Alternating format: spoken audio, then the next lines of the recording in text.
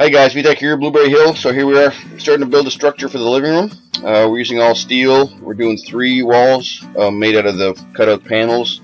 Here I am welding the 6-inch C-channel on top of the, I guess we'll call it the kitchen container. Underneath me, that whole entire wall is going to disappear. It's going to be a post in the middle of the wall, and we're going to weld panels on all 3 sides. That'll basically mimic the structure of the container.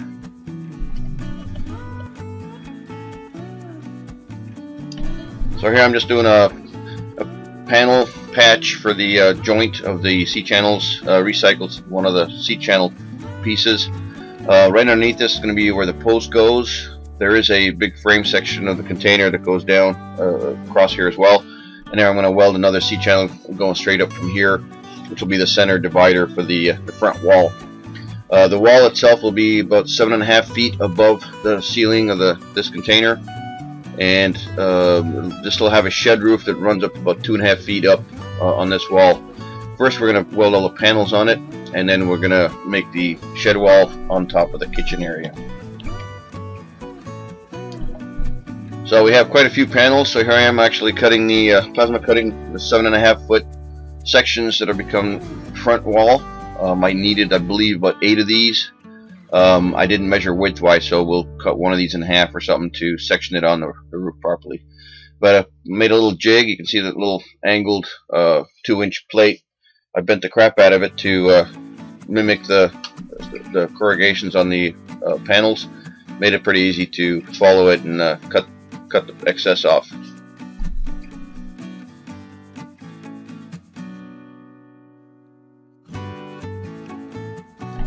So this is a rinse and repeat kind of process. I'm not going to show you all the panels. This is just one of them. Then I use my 4 horsepower DeWalt grinder to make it all nice and smooth. And they'll be welded to the C-channel that I showed you earlier, and to the main frame on the roof side is 3x3 inch angle iron, and they'll be on the inside of that welded up, seam welded, just like the container themselves. Should be very strong.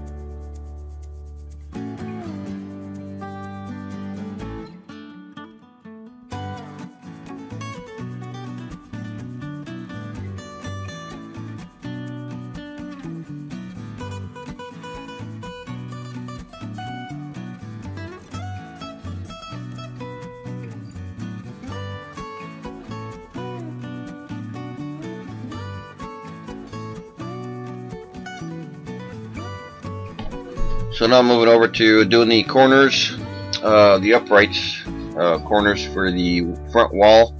I'm just reused some of the C-channel. You can see a plate on the left side of that thing.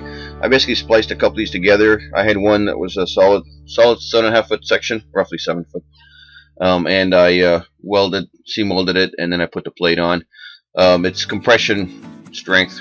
It's not a torsional strength, so it should be just fine. Anyway, I had Angie over here help me out. She's going to hold it in a minute, and I can tack weld everything. All the corners and the frame sections are tack welded. The C-channel across the container, that's all already completed welded, every couple 3 inches. So here's my assistant holding it while I'm going to tack it. Hopefully it's level. She's doing the leveling.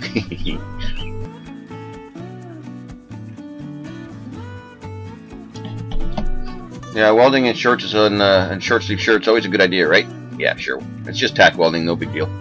It was kind of windy too. You can see the smoke from the weld going pretty quick to the left.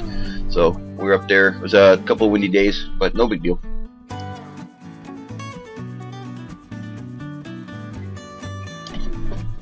So this angle of video doesn't really show where I'm putting the angle iron, but I'm putting the angle iron all the way from the bottom beam on the side of the container, and all the way up the wall here, and the cutout panels are going to be recessed into that angle iron, and of course welded up, etc. So here I'm doing just a tack weld to keep everything together, and then I'm going to do the frame sections, the upper roof sections that you'll see in a minute.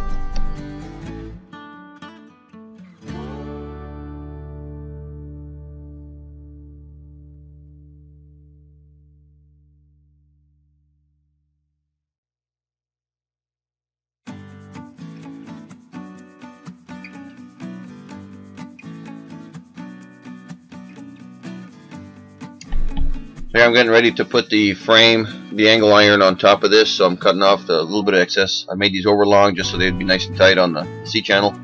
So once I cut this off, I'll throw the angle iron across this C-channel. I'll call it a post, corner, or whatever. And then I'll put in the middle one, and I'm going to weld them up, tack weld them. And we're starting to see the frame of the living room.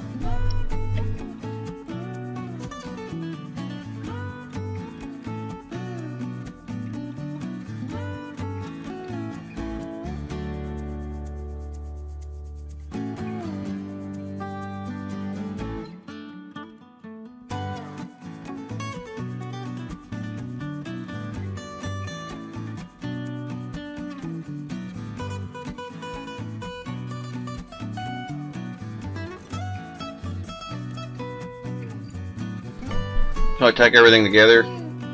It's all temporary. I'm going to come back and MIG everything, especially the vertical welds. I can do horizontal just fine with the stick, but it's easier on the MIG. And over here, see me doing the other side of the container. These are all 20-foot sticks, by the way, so pretty quick work of it.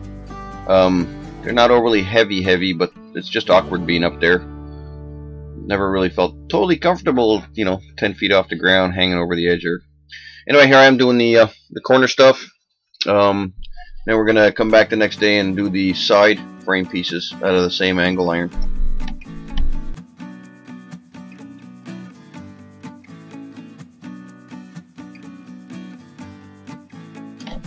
So with my jib boom in action, here I am doing the framing for the roof. It's a 2x12 pitch roof, so it's roughly, was it 18 feet on the top side there, and slopes down to 7.5 feet above the second set of containers. Here I am on the top. I'm only able to put a clamp on the top because I didn't want to move the welder back and forth. Here you see the actual boom in action. I forgot to get the video running for the other side, but anyway, it worked pretty good. There's a good slope here, so I had to be a little more careful. I have a Harbor Freight winch. I think it's a 1,000-pound or 800-pound winch or something or other. It does a pretty good job. I just had to position the tractor properly so I can get it up there.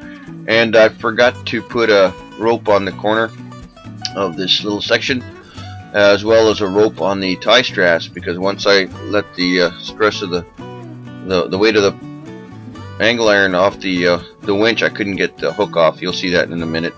So I had to sling it and hook it. Anyway, you'll see that.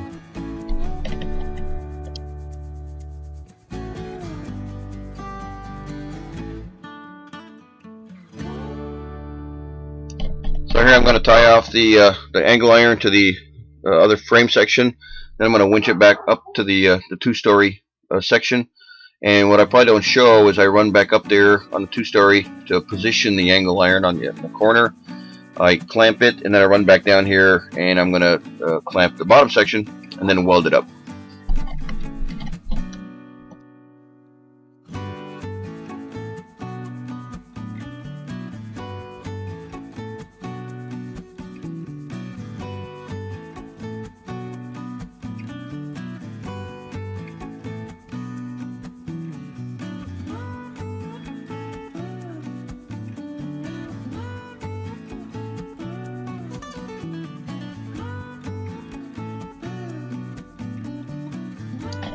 So now I have to figure out how to get the hook off the tie straps, and normally I put a rope on one of these tie straps so I can pull the thing down.